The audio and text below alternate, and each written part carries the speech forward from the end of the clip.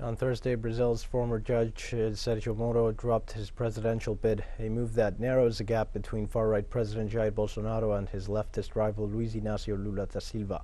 Moro left his Podemos party to join the right-wing Union Brazil after having 8% of voters support and polling third behind Bolsonaro and Lula in what seems to be a very polarized presidential race.